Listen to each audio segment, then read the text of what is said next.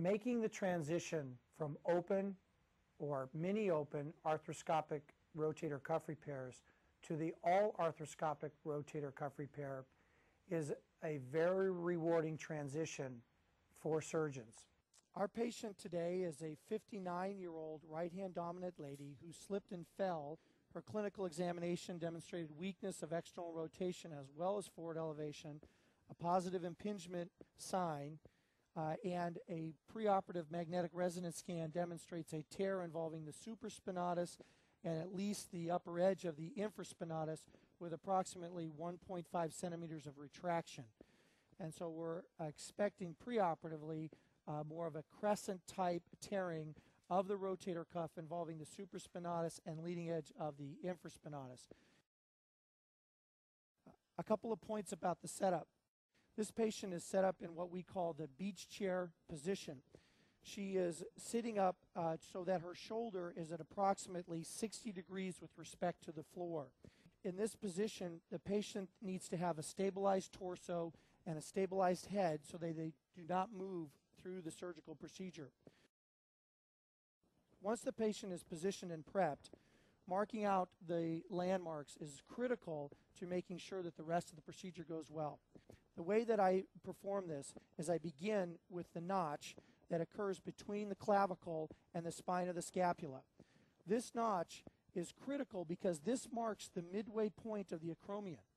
And therefore, once you know this site, you know the front and the back or the anterior and posterior distance of your acromion.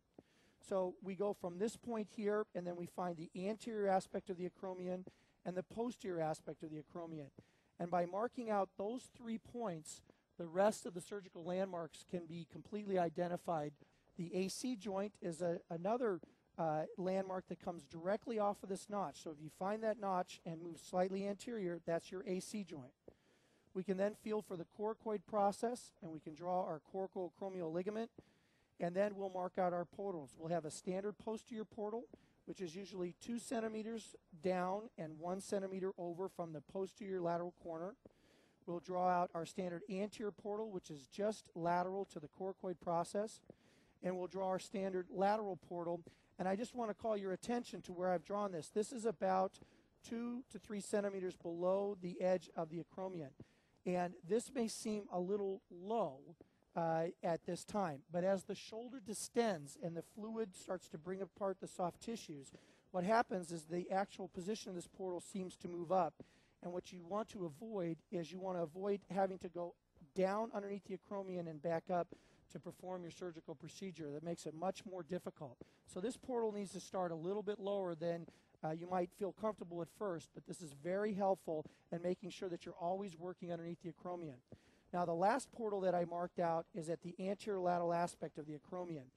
This portal, which we call the accessory portal, the accessory anterior lateral portal, is very valuable for arthroscopic rotator cuff repairs, but particularly so for patients that this operation is performed in the beach chair position. In the beach chair position, we use this portal as our suture management portal. This is the portal that we frequently can put anchors through. We'll frequently put suture passing through, and we'll tie our sutures all through this portal while we're looking from the lateral portal. We will go ahead and place a local anesthetic at each of our portal sites. This helps both with hemostasis and to ensure that we have a good pain relief for our patients. So we'll start with our standard posterior portal. We just make a nick in the skin. We're then going to go down bluntly. We have a blunt tip in our trocar. We'll go down bluntly, and what we'd like to do is feel for the humeral head. Gently feel for the humeral head. We then also want to feel for the glenoid, and we want to make sure we don't go too far medially or we'll be on the back of the scapula.